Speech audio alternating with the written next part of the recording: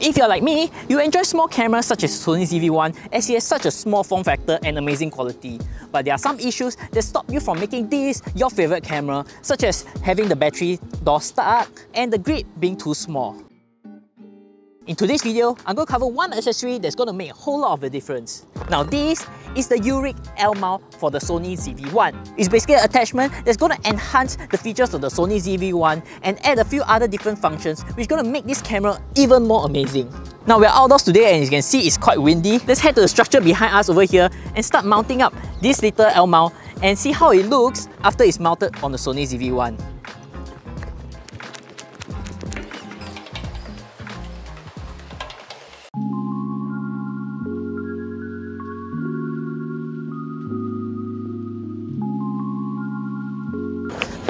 Alright, let's first start with what comes in the box.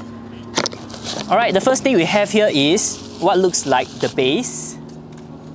Okay, the next is this little wrench over here. It's like a screwdriver and the Allen key. Now, in case you guys are curious why I'm doing this, is because my camera has actually the face detect, which I have not off it. So usually it will actually focus on my face, whereas I want you guys to focus on the tools. And inside there's this handle, which is the extra grip. And yeah, there's these main four things. So let's start with mounting up the base first. Okay, I think I will need this wrench over here.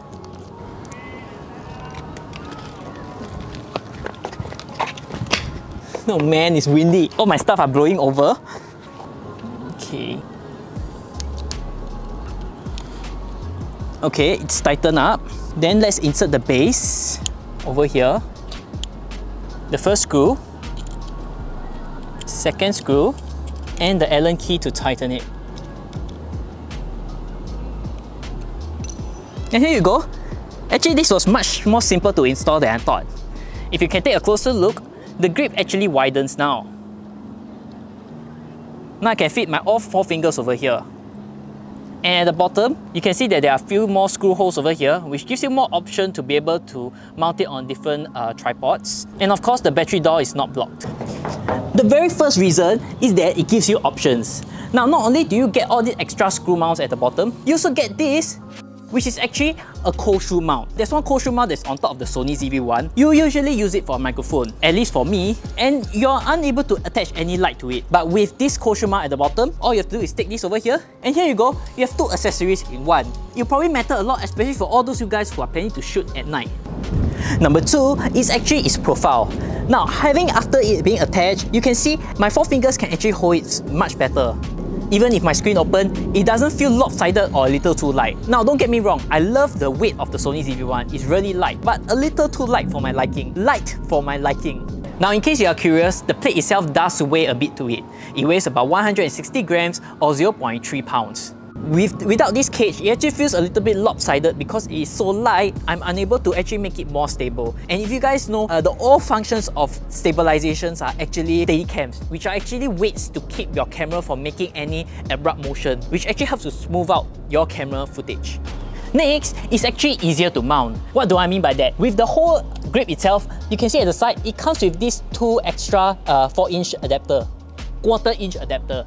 Usually how you mount your camera and make it on a portrait mode is this way, and then you tilt here. But sometimes if the thing is too light, you see, it's actually really wobbly. I could easily push it and it actually goes over. So now, where does this come in is that once you have the screw mounts at the side, you can just attach it over here and it's perfectly level. One of the very small things but important for all those who are actually shooting for TikTok or Reels. So what do you guys think of this particular grip? Now, I do know that there are other grips out there from other brands which actually has a slightly different functions. But why did I choose this? Is for the price point and functionality, it actually works very well for me. Overall, I also like how the grip looks and feels.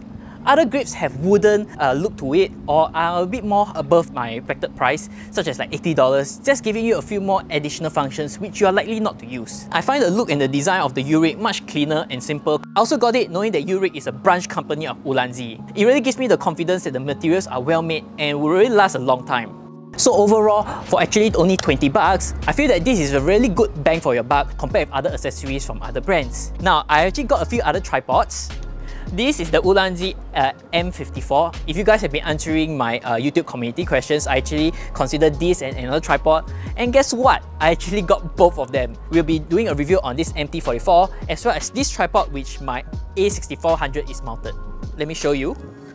So this is the SK04.